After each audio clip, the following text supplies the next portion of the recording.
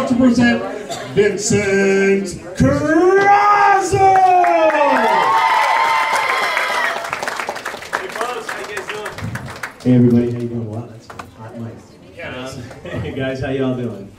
Having a good time?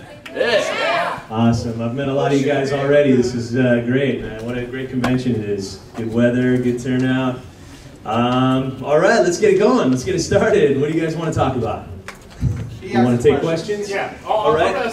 Here we go. I think Jeremy's. Yeah, I'm going to go ahead and ask some questions about the last 15 minutes or so. All right, it's like Trivial Pursuit with Vince Corazza. All right. Let me ask you, who here was at the panel yesterday? What? All right. So, Some returnees, right? so we got some returnees. So we're going to try to go over some new material today. Okay, cool. But we're also going to talk about some of the stuff from yesterday as well. Sure. All right. So let me ask you, what is your favorite project you've ever worked on? As a voice actor or as an on-camera actor? Anything. I guess I'll say as an on-camera actor, one of my favorite projects was Bonanno, a Godfather story. I played Lucky Luciano, which was kind of cool. It was a miniseries and won an Emmy, and it was just cool to play such an iconic figure, historic figure, and just to learn about that. Plus, there was some prosthetic stuff with the eye, and which was cool. It was just cool getting into character and a cool project. And as a voiceover actor, that's tough. I like them all. I mean, there's something sort of personal about all of them that you bring to the table.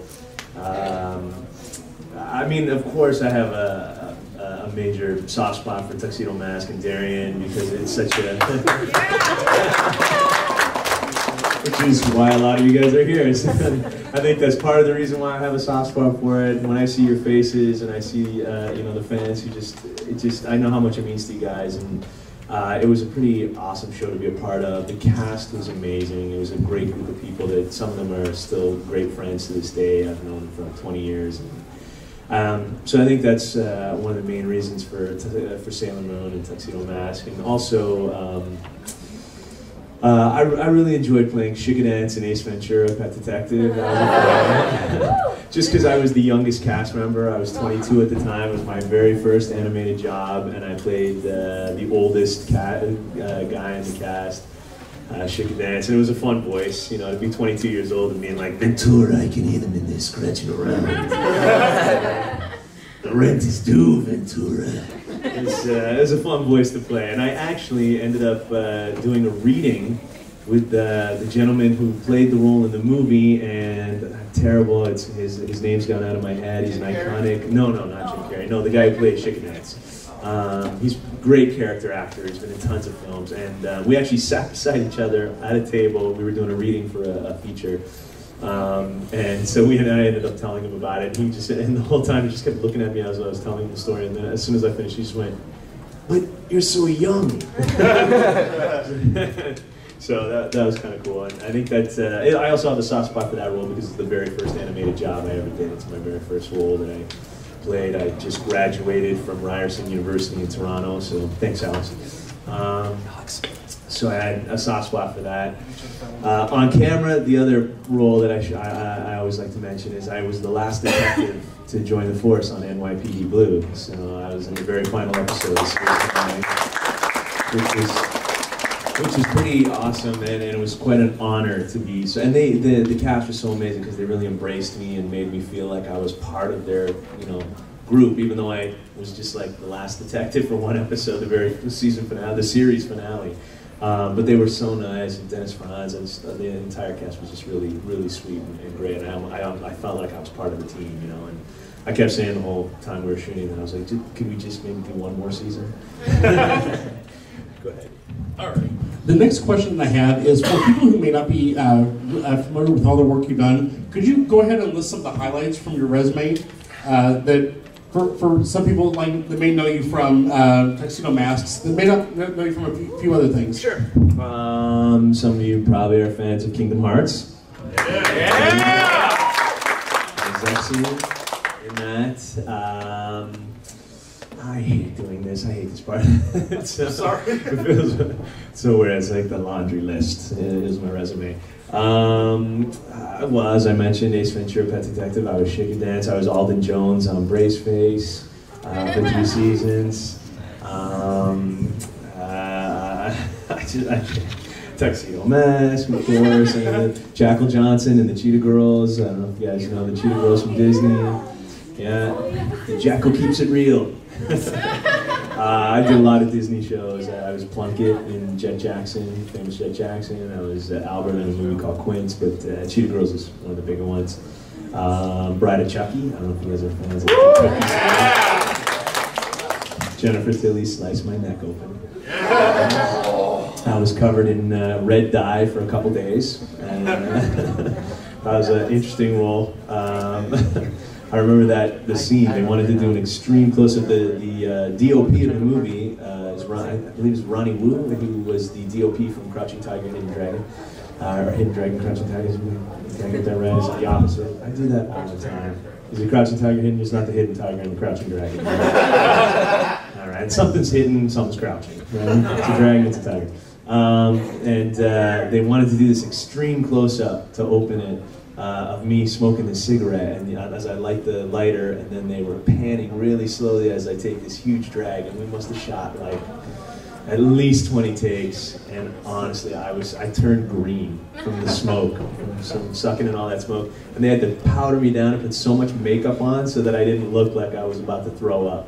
So, and then right after that, they sliced my neck open, and I had to hang out of a car and have blood pouring in my face. So, always fun. Anyways, those are some of the highlights. I'm sure there's other stuff that you guys know, and I always get embarrassed when I have to list stuff. Oh. No, and in one of the earlier panels, we were actually talking about theater, and we actually had a little talk about this yesterday on our own. But I kind of want to bring it back to this, just because as a theater man myself, I have absolute love for it. We actually have a place in common, Starlight Theater up in Kansas City, Missouri. Yes, yes. And could you tell us a little bit some of the theater shows you've done as well? Well, I'm a theater graduate of acting from Ryerson University in Canada, with honors. I like to always add that. It means I didn't suck.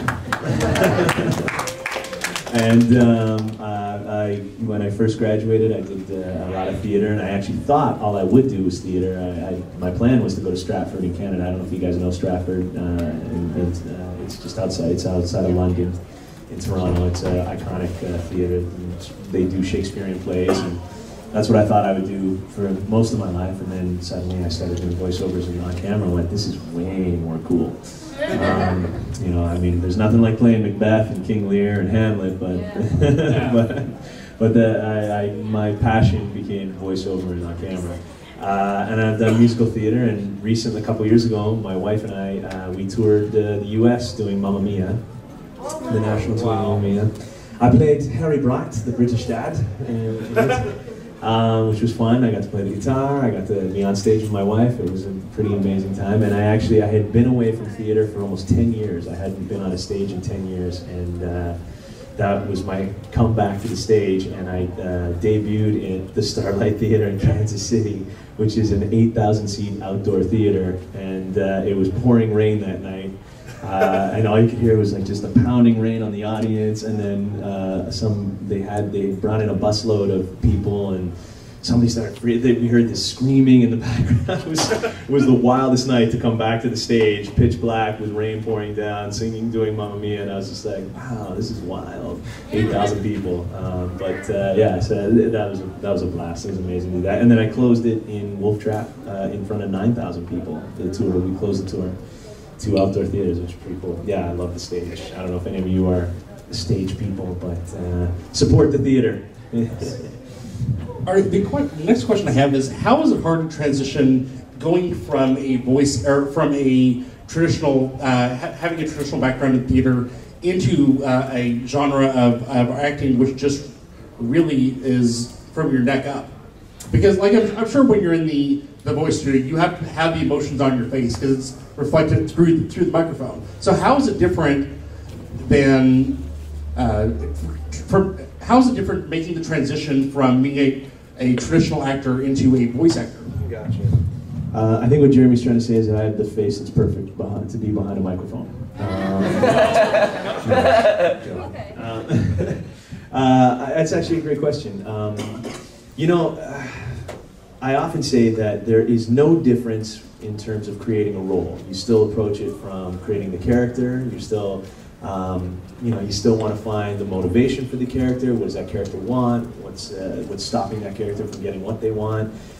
So those sort of aspects are always the same. And if you can raise those stakes high enough, then you create more drama. You know, we're always, conflict is the heart of everything that we do, because without conflict, there's no interest. And we always want to, you know, villains. The simplest way is, you know, in a lot of the video games or a lot of animated stuff, it's, you know, superheroes and villains.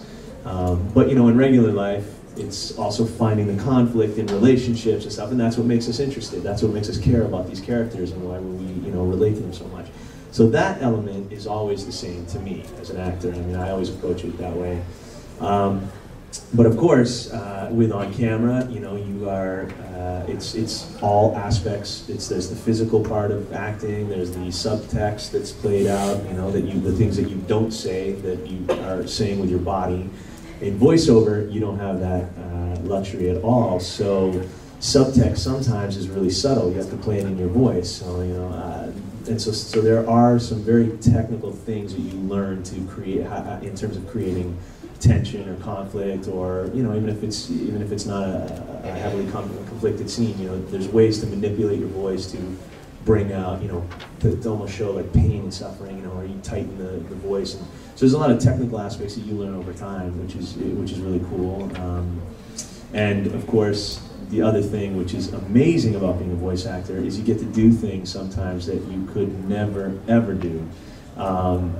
You know, I could never play, no one would hire me to be Chickadance in Ace Ventura when I was 22 years old, right? I mean, they hired that gentleman who was 70 years old, but as a 22-year-old, there I am doing Ventura, I can hear them in there scratching around. You know, you get to play things that you could never play in real life. That's the beauty of being a voiceover actor, you know, you get to throw magical roses that somehow save the world. So that's one of the coolest things I have to say about voice acting. But the transition, there are a lot of technical things, and, you know, if anybody's interested in doing voiceover, I would highly recommend taking some classes and stuff, because being in front of a microphone and learning how to manipulate the mic is a big part of doing what we do. I hope that answers the question. Oh, that did. Alright, the next question that I have, actually, just a second, I saw someone raising their hand. All right, we're going to do a Q&A session for about the last 15 minutes of this panel, and then following that, he's going to be doing a autograph and picture-taking session right over where the Cutie Mark Cafe is going on, where they're selling buffets as well. So that's a perfect chance to kind of go over there, meet him, ask him some questions. Right now, I'm just going to be asking a few more questions up here, okay? Yeah, let's do it. All right, the next question I had was, when you're working in a voice studio, how do you come about really developing a character when, like, if you're an act, if you're doing a theater show, for instance, you can act out the part, where when you're doing a video game, for instance, where you only know a certain aspects of the scene or what's going on, how do you use that to actually develop your characters? You see what I'm asking? I think so. With vendor resources, like not being able to play the game, or know the full story of what's. Well, a lot of that comes from the director. I mean, we get a lot of the information from the director, and you know, and oftentimes in video games, there's quite a few people that usually show up in the room. The representatives of, like, especially if it's, you know, something like Kingdom Hearts, you know, you'll get producers, like the people who have developed the game for years, and they know the whole history of it. So they'll give you, oftentimes right there and then. You know, I don't get the scripts in advance sometimes. You just get the information, and you're told this is what's happening, and you immediately have to jump right in and create that reality. And so I think the biggest thing about voiceover, acting in general, you have to have a vivid imagination. You have to completely be able to create you know, what is happening and the reality for yourself, and shut out everything that's going on around you. And your imagination is the most important part of that. But with voiceover, it's doubly so. You really have to be able to visualize, you know, when, for example, Tuxedo Mask, that my tuxedo suddenly appears on me, and I'm, you know, floating in the air and throwing roses, and you really have to visualize, like, if you're being attacked, like what that, you know, the impact of, like, You know, sometimes it's something weird that's hitting you. It's you know, it's like icicles or something, so that might hit you a different way, and you have to really be able to kind of visualize how that might affect, you know, an impact on you, as opposed to just a standard punch, or, you know. And so that is, it's as I said, that is doubly important, and sometimes we don't get too much information. We don't get a lot of time to prepare. You know, you walk in a room, they're like, "Here's what's happening. Go." You're like, whoa, wait a second, I need a minute just to figure all that out, all that detail. You know, I'm going to tell you guys a story. This is one of my favorite stories to tell. Do you guys know who Frank Welker is? Yeah. Awesome. Yeah, you should know who Frank Welker is. He's a legend. If you IMDb him, his page, it takes 4 hours just to get to the bottom of his page. He was an idol of mine when I was growing up, because he played Freddy in Scooby-Doo. And now he plays Scooby-Doo and Freddy. Don Mezek doesn't do it anymore. And one of my first animated jobs in LA when I moved to Los Angeles from Toronto was I got to do an episode of Scooby-Doo. I was Zexion, the roadie for a Canadian band, and we're on the road. What the hell are they called? Oh my God. I'm terrible at remembering things. It's so brutal. Their Canadian rock band is oh my God, I can't think. They're from Montreal. It's gone out of my head. Anyways, I'm their roadie, and it turns out that myself and a whole bunch of other little characters, you know, we're trying to stop them from getting to their show because we have a band and we want to replace them, and so we're the bad guys, right? In it was we're pretending to be this invisible madman to try and kidnap all the members of the band to stop them from getting there. And in that episode, Frank Welker was Scooby, Freddy, and he also played the invisible madman. So in one scene, this guy, it was unreal, I'll never forget. In one scene, the invisible madman is attacking Shaggy on the edge of a cliff, and then Scooby jumps in and starts to try and stop him from attacking Shaggy.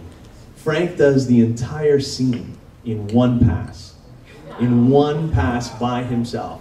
And I swear to God, I remember watching him and thinking, it sounds like he's overlapping right now. It sounds like two characters are speaking at the same time or fighting at the same time. I'm like, that's not possible. Nobody can actually make multiple sounds with their voice. Like, it was so incredible. Like, there was no lapse between, like, you know, like Scooby, like, you know, and then like the invisible madman's like, and they're fighting back and forth. It was unreal. It was like a 4-minute, 5-minute scene that just went from beginning to end with no pauses.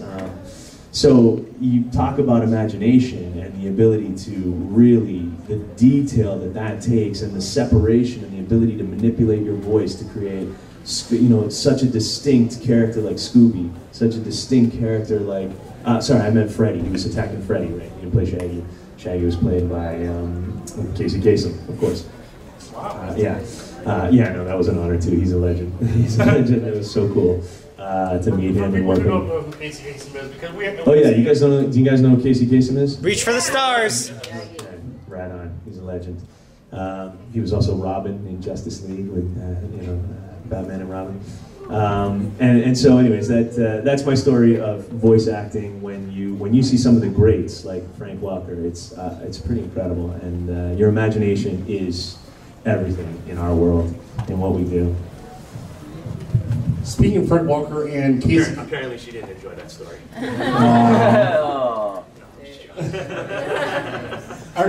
Speaking of Not a fan of Frank Welker, I understand. Speaking of people like Fred Welker and especially Casey Kasem, I grew up, especially I worked in radio. I have mad respect for Casey Kasem. And America's Top 40, Casey Kasem. Yes. He's the greatest, man. He's great. Yes. And what is it like working with some of those legends of the business? Because like, I used to work in radio. Absolutely have respect for him, Rick Dees, people like that. What is it like going to a studio that those people have made history in, and knowing you're doing the same thing? Does it ever go through your mind? Yes, of course. I mean, you know, there are moments. I'm a kid. You know, the kid in you always comes out when you think back to when you're little and you go, "This is what I want to do. This is what I dream of doing." And then all of a sudden, one day, you're standing in a studio with these people that have, you know, such an influence in your life. It is always amazing, but as well, though, the professional in you and the actor in you comes out, and you get the job done, and you kind of get to work, and you get more and more used to it. As you work in the industry, I've worked with a lot of big stars and stuff, and I would say 90% of them are just like myself, like all of you. We're just regular people. We eat, sleep, we get go to work, we pay our bills, we love, we laugh, we cry. I always think of that when I'm meeting those kinds of people that we're all doing our jobs, we're all in this boat together, but absolutely, for me, people like Casey Kasem and Frank Walker, it's such an honor. I'm actually friends with Jim Cummings, who's Winnie the Pooh. I'm friends with and Tigger, and I'm friends with Billy West, who's was an icon to me. Ren and Stimpy, Futurama. A good friend of mine is Phil Lamar, who's done you name it, Phil's been in everything. He's at Futurama. One of my best friends, Carlos Alazraki, who's Fairly Odd Parents, Rocco's Modern Life. Carlos is a legend. He was the Taco Bell Chihuahua. Yo quiero Taco Bell. He's great, man. It's funny because we're all, at the end of the day, we're all working stiffs too. You know what I mean? We get up in the morning, we go to work, but sometimes you're not feeling well and you got a cold and you're like, I gotta get my voice up here, and I can't get my voice much higher than this. Yeah.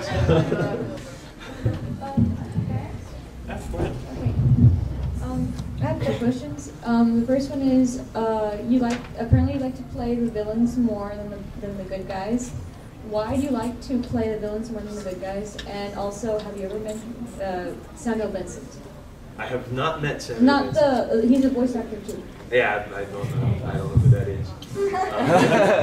Sorry. I don't know who it is. Oh wow. Sorry. He's Canadian. I hope I didn't break your heart. I don't know. I apologize. Just because he's from Canada doesn't mean he knows everybody who is Canadian. Oh, he's Canadian. Oh, then of course I know. No. You should have just said his first name. We don't use the last names in Canada. We all, we just go by first names. And you say Vincent up there, and everybody's like, right, Vince Corazza. And they don't even say Corazza. They just know who I am. No, I'm just joking. Your question was, why do I like playing villains more than heroes or more than good guys? Just because they're more fun. I mean, let's be honest, right? Who doesn't want to cause trouble and get away with murder? Although we never get away with murder. We never get away with it. Drat, spoiled again. Not even in Canada? There is no crime in Canada. What are you talking about? Hey, listen, up there, we don't have any crime. We just play hockey. We settle it on the ice. Listen, man, all we do is if you and me got a beef, we put some skates on, we grab a hockey stick, we put our toques on, get a beer. Let's get this going, man. Just don't ever say their beer stuff. Don't ever say their beer stuff. Let's get it done. No, villains are just awesome, right? Who doesn't love a villain? There's also, oftentimes for me, I think part of the reason too I enjoy playing villains, I don't want to say more. That's an unfair thing, and it's always fun to play a hero too, and fans tend to love the heroes more and root for the heroes. So that's always fun. You love to see people like the characters that you play. I've played some pretty nasty characters on camera too. That is always tough. I remember I did this movie where I was a rapist in it, and it was for CBS. And I remember the rest of the cast didn't really want to associate with me during the shoot much. Like they kind of isolated me, which I understand. For them it was hard, right? Like, the girl that I have to rape in the movie, she didn't want to really get to know me or, be fun.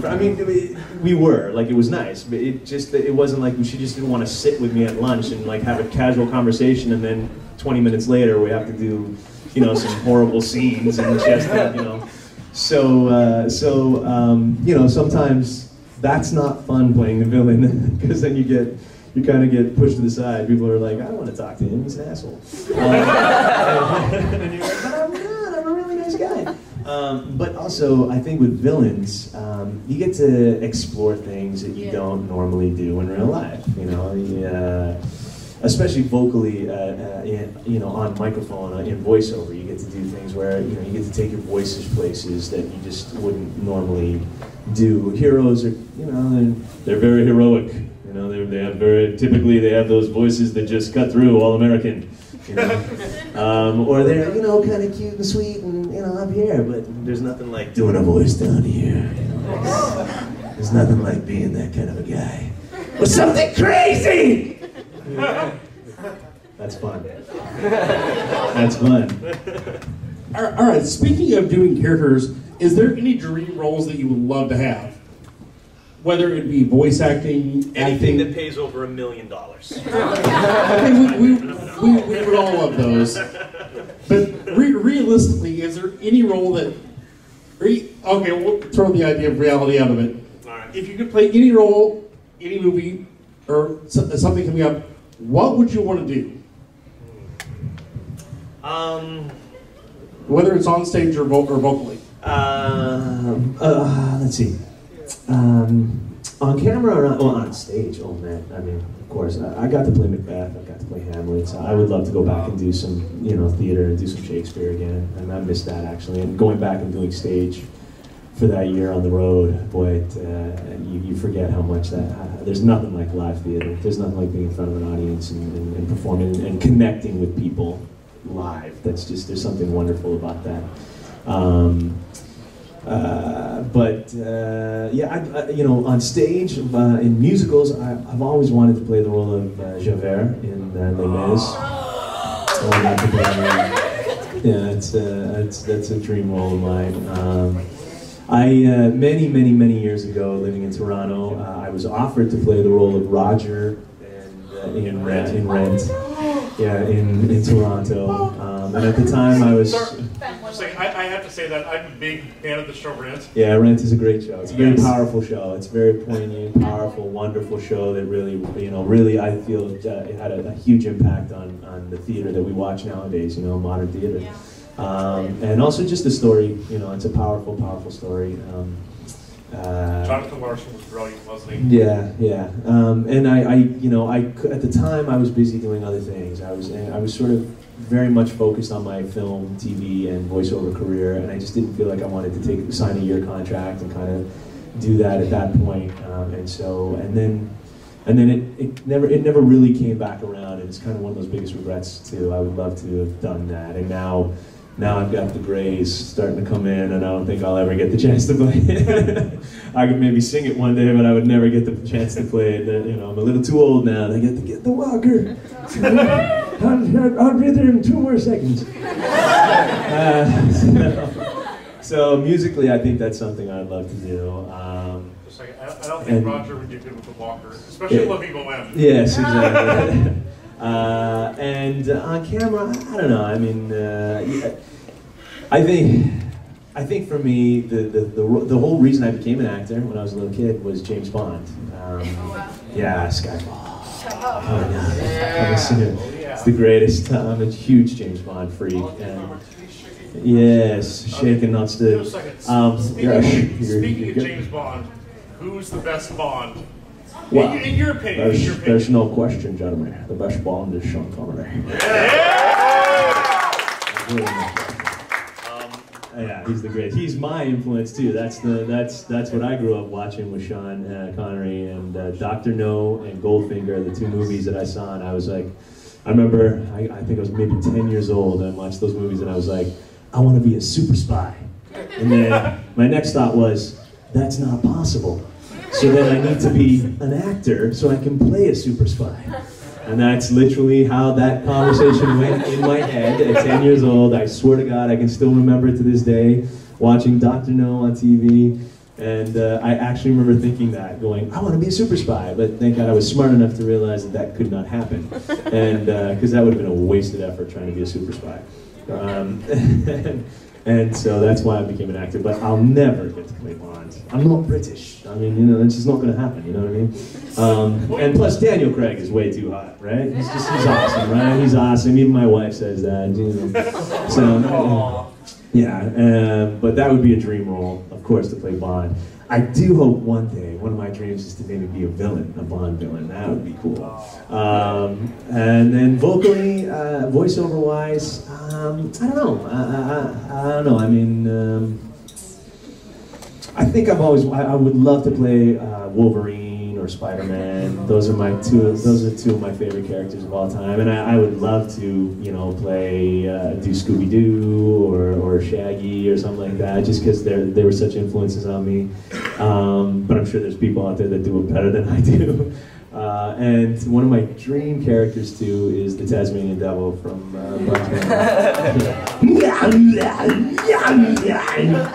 How much fun is that? Come on, man. The guy doesn't even say anything. I mean, no words are needed. He just runs around. It's the best. It's the greatest. Yeah, what's up, Dad? Wow. Rabbit season.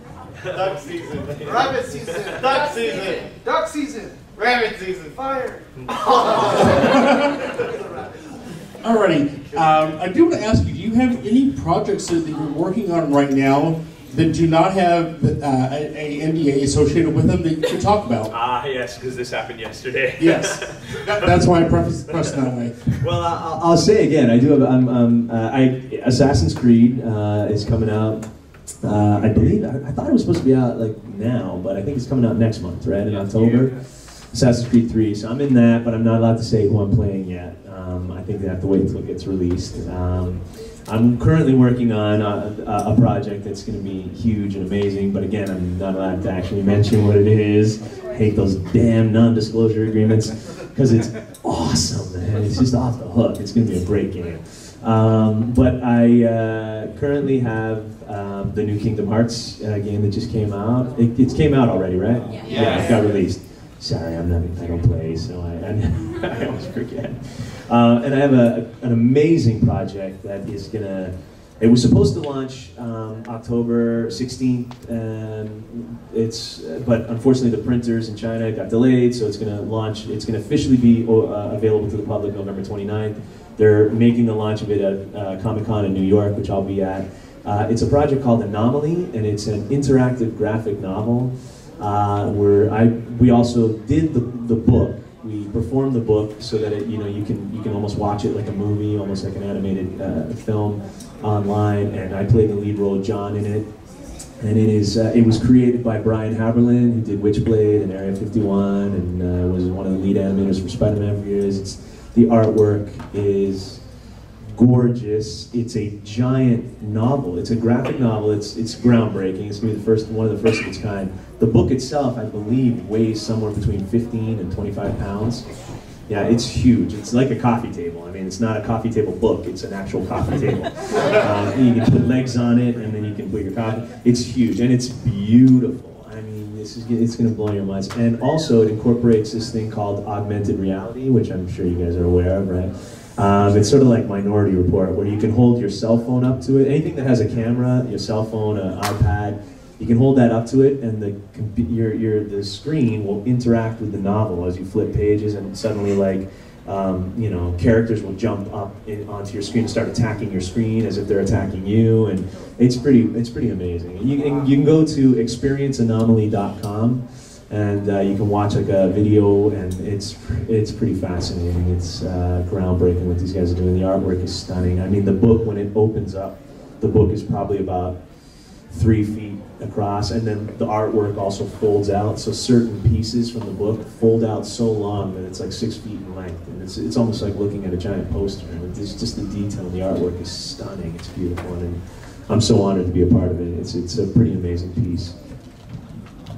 All right, next question I have is, what was the most difficult role you've ever played in terms of voiceover work?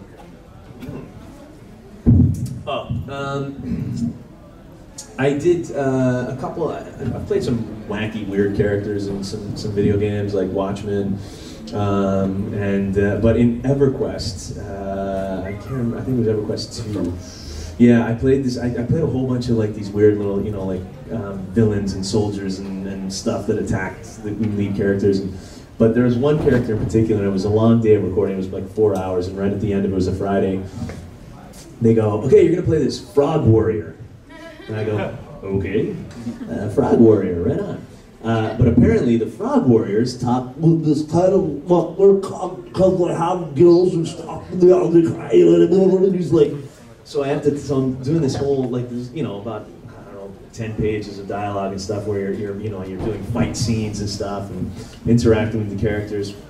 And I'm doing this voice, and then we have to do the battle stuff. Like in voiceover, you always, in the video games, you record all your dialogue first, then you have to do your what we call the battle sequences, where it's, you know, you do a short punch, a medium punch, a long punch, you do a short jump, a medium jump, a long jump, you know, and you take damage, you do short, medium, longs, you do all these different things so that when you guys are playing the games, you know, depending on how hard the strike is, that's how we react, and the damage and the battle stuff is hard on your voice. It is very hard on your voice. I mean, it's, you know, very shocking. But doubly so when you're playing a frog warrior, the top and then I got to this scene where I had to die by getting my throat sliced. And it was just unreal because I'm supposed to have all this blood pouring out of my neck and I'm like choking, and I ended up like, we were recording for 4 hours. I ended up pretty much losing my voice, and thank God it was a long weekend because I had to do a session on the Tuesday, and I had nothing for Saturday and Sunday, so that was one of the toughest things I've done. I've burnt out my voice a few times. Video games are always the hardest because of the damage stuff, just doing all that, the fighting, and that's it's intense. But yeah, I think that's probably the one. You want to put up a Q&A? Yeah, I was actually about ready to do that right now. All right, right. Yeah, I was going to have you go up there. All right, we're going to go ahead and open the Q&A. We're going to take a few people, a few questions. If you do not get your question answered today, or right now, Come see me. Come see him over where he's doing the autographs at. Come hang out. And ask him. I'm sure you'll be more than answer the questions. Yeah.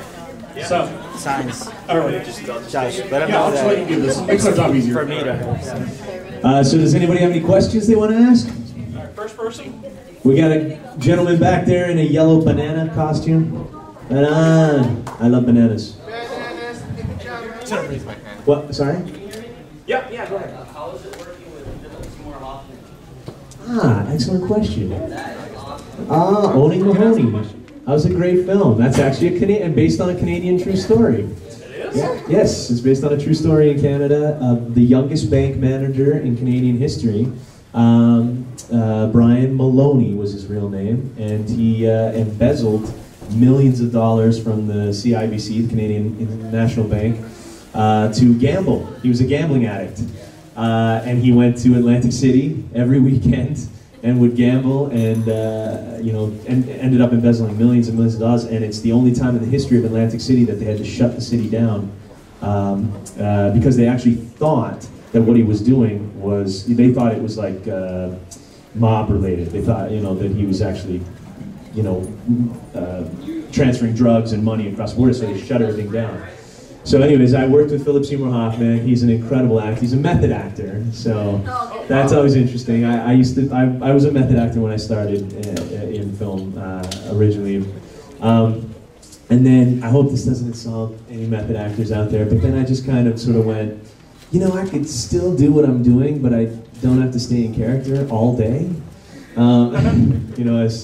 As Sir Laurence Olivier said to Dustin Hoffman in Marathon Man, "It's called acting, my dear boy." So, not to insult Phil, this man is a genius. He was amazing. He is a legend. Working with him was incredible. He is so committed. He's so the detail, but he stays in character all the time. So it's a little tricky because, when the director Richard and I, was our second movie together. I did another movie with him called Love and Death on Long Island with Jason Priestley, and it was our second movie together.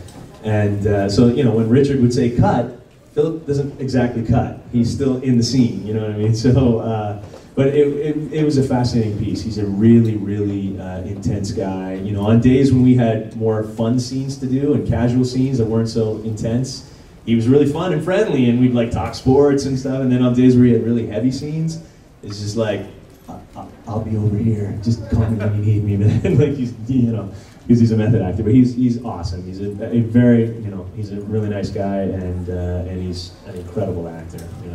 Yeah. I'm sure you're a fan, I take it? Yeah, who isn't, right? You guys are amazing. You guys are incredible. What's that? The Master, the new movie that's coming out, I've heard of it. I haven't actually. The Master. I haven't heard. Yeah, Baltimore Sound. Oh, right, it's right on. Oh, cool. I'll have to check it out. Yeah, I'm sure. Everything they've done is amazing. Thanks for the question. Yeah? We're gonna go ahead and get the people who are saying live.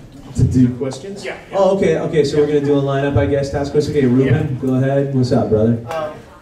Anyway, Vincent, if you've heard of, since you've done Mamma Mia and other stuff, have you, what was your favorite, if you listen to some concept records like, Pink Floyd's The Wall, Judas Priest's Nostradamus, Clean Strike's Operation Mindcrime, which one can you remember, listening to, back then? And if you've heard Operation Mindcrime, if they ever turned it into a stage show, who would you want to audition for, Nikki or Dr. X? Awesome question. I have no idea. I've never heard of Operation Mindcrime. I do know Queensryche, so I don't know which character I would want to audition for. But it sounds like it would make a great musical because I can see you're passionate about it. Sorry to disappoint you, but I don't know. I'm not a big Queensryche guy. So I've heard their music. I like them. Judas Priest, I grew up listening to. They're awesome. What about The Who? The Who? Yeah, who doesn't love The Who, man? Yes, Tommy's an awesome musical. Yes. Yes, sir. Involved with her? My question is a Sailor Moon question. Sure. I wanted to know if you knew that the Sailor Moon series is going to be remade in 2013, and if you had the opportunity to go make an audition, would you like to do it? Absolutely, yes. He asked if I knew that, I don't know if you guys know, I'm sure most of you know, that they're making a new episodes of Sailor Moon. They're bringing it back in Japan. And he asked if I had the opportunity, would I want to play Tuxedo Mask again? Or audition for it? Absolutely not, man. Are you kidding me? I'm not auditioning for it. Just joking. I'm Vince Corazza. Are you kidding me? Audition? No, I'm just joking. I'm out of here. Somebody call my agent. No, yeah, I'd be honored to play Tuxedo Mask again. And maybe you guys can write to those people and tell them that you want people like myself back to play the role. You'd be amazed at how much the producers of shows and video games, how much they listen. I've seen friends, as I said, I live in LA and I'm friends with, almost every VO actor there, and it's, in video games and stuff, and you'd be surprised, we often hear rumors of okay, they were going to place us, or they're going to bring in a star to do things, because now things get, they get more famous, and then they're like, okay, we're going to bring in Hugh Jackman. And then fans, when you guys write in and you guys say, no, man, we love this and we like it the way it is, sometimes they just scrap the whole idea and they go, Brett, we'll stick with the people that the fans love, so I would love to do it again. And I know I was just up in Vancouver doing a convention last month with some of the Sailor Moon people, Katie Griffin, who played Sailor Mars, Susan Roman, who played Sailor Jupiter, Terry Hawks, who played Sailor Moon, Ron Rubin was there, who played Artemis, and we were all hanging out. Oh, and Sugar Lindbeard was there, who played Rini. And we got that question asked a lot, and all of us have said, of course, we'd love to do it again. Our cast was awesome. They're such great people and such great voice actors up in Canada, so it would be a pleasure to do it. I hope they do. I also don't know why we never made the last season. We never dubbed the last season. I don't know why that happened. Can I ask you a quick follow-up question to that? Yeah. What do you think about when shows like that bring in a big name celebrity to replace a voice actor? Do you think it kind of ruins the quality of it? Take a Broadway show. You bring in a big name who may not be that good, but they're doing it more for the name recognition. Do you think that degrades the quality of the work? Do you see what I mean by that? Yeah, of course. We often grapple, that concept and that question. Look, if I was to be lucky enough to become a celebrity, I hope that people wouldn't suddenly start to dismiss my work just because I was a celebrity. So I think that's unfair to always to sometimes make that the accusation that a celebrity degrades the work. I mean, they usually become who they are because they're good at what they do. It all depends on the celebrity. If they're bringing in Paris Hilton to play, you know, to do Mamma Mia, then I'd probably have a problem with that. If they suddenly ask Kim Kardashian to play the voice of Sailor Moon, thank you. Thank you. I would probably have a major problem with that too. So I never have an issue, I've never had an issue whatsoever with the concept of a star or a celebrity getting a job. Our business is a business. It's called the acting business because it has to make money. What we do, if it doesn't make money, then there's no way that we can keep doing what we do.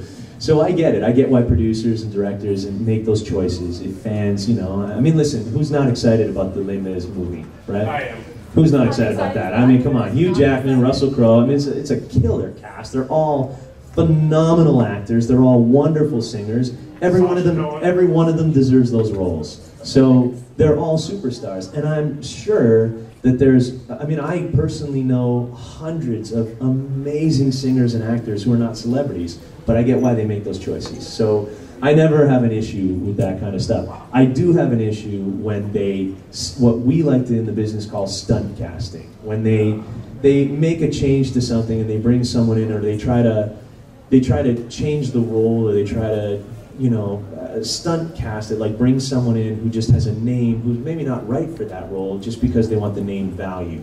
And that's always, I think all you guys feel the same way. It's disappointing the fans. You don't want something that dilutes the quality of the game or the animation or the movie or the stage play. What we always want to see is the best person up there doing an amazing job, right? And just, you know, making us care about those characters. And sometimes they just, you know, hey, listen, sometimes we just get it wrong. We get cast and stuff, and we're, you know, when you sit there and you go, man, they shouldn't have hired me. I'm not the right guy for this. Luckily, I don't think I've ever had to say that. But, you know, it happens. I mean, it's like people criticize Pierce Brosnan doing Mamma Mia, the movie, you know, and it wasn't the greatest. I'm a major fan of Pierce Brosnan, and I mean, he was James Bond. He's a legend. And I wouldn't. I'm sure they offered him the role, and I wouldn't fault him for taking that role.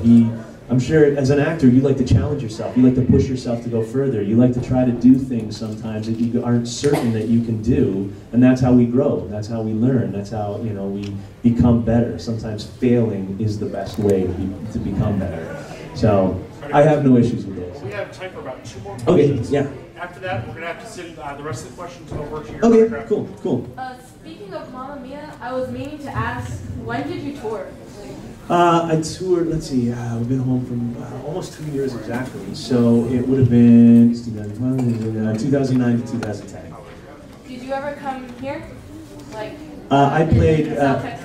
not this area. We played Lubbock. I played Lubbock, Texas. I played Amarillo. I actually got to play hockey in Amarillo, which was kind of cool. Yeah, the theater was attached to the ice rink, and so the Amarillo Gorillas. I'll never forget that. I got to put on skates and play hockey in Amarillo, which was kind of funky.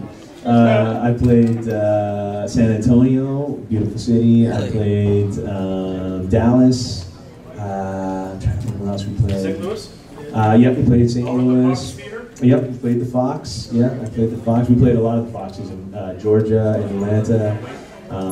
But I've never gotten down to South Texas. Yeah, so I was wondering because I had actually seen Mamma Mia about 2 years ago with my mom, and it was here in South, it was McAllen. It was McAllen, yeah. Oh, right on. Yeah, it was really good. And unfortunately, it wasn't me. I couldn't remember if your name was on the cast. My wife was doing it in Vegas at the time, and that's where I was visiting her in Vegas, and then that's how we ended up doing it. Is they asked her to go out on the tour, and I just remember thinking it was already tough enough to keep seeing each other every week to drive to Vegas, back and forth to Vegas, so I auditioned just so that we could be together, and they ended up giving me the job, and we toured for a year, which was amazing. I have to say that was one of my favorite things ever to be on stage with my wife, but also I'm a Canadian, so I got to see so much of America. Like we got to play, you know. What role did your wife play? She actually understudied Donna, Tanya, and Rosie.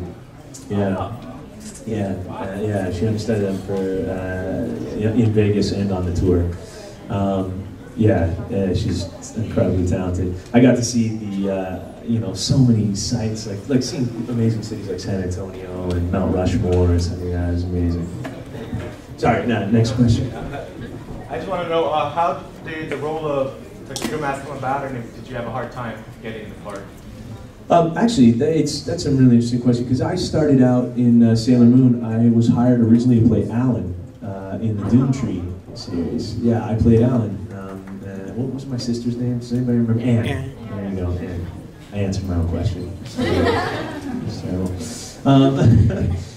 Alan and Anne in the Doomtree series. So that's how I got into it. And actually, my acting teacher in Ryerson, my microphone technique teacher in Ryerson, was the director at the time. So he brought me in, and I played Alan in that section of it. At the time, Reno Romano started as Tuxedo Mask for the first 10 episodes, I believe it was. And then Toby Proctor took over when Reno moved to LA, and so Toby Proctor took over for, I can't remember how many episodes. And then at some point, they just decided they wanted to make a change. I don't really know what that was about or why. And then they asked me to if I would take over the role. And so I didn't really. It was weird because we actually had these questions up in Vancouver last month with the Sailor Moon cast, and it was so interesting to hear everybody else's stories about how they got the roles. Well, my story is kind of odd because I didn't actually audition, and I didn't, know that was going to happen. They just kind of came and said, "Do you want to do this?" And I went, yeah. They brought me in. I was already playing other stuff, and and Alan, and so they brought me in and just kind of had me do one reading to see if it would work, and then they liked it, and that was the rest is history. Did you have a favorite phrase throughout the seasons? That sucks about Tuxedo Mask. He speaks for forever, which, as you guys probably know in this panel, that's why I got the role, because I never shut up. My wife's favorite thing with me is this, which means wrap it up, honey, wrap it up. But Tuxedo Mask doesn't have any phrases. He doesn't do moon prism power. He doesn't have that stuff. He just goes on for hours with his poetic speeches that and half the time I remember saying them and just being like, does this even make sense? Does anybody understand what this guy's talking about? He's throwing roses and spewing poetry. What's happening here, man? But he doesn't really have. I just from Promise of the Rose. I always remember that. Nothing good can ever grow in a garden full of darkness. Remember that phrase, which actually made sense. That was one of those times that he actually made sense. Although, if I could clarify, I don't know that anything can grow in a garden full of darkness. So once again, it was quite accurate. Thank you guys for coming out, and I'll be doing my questions.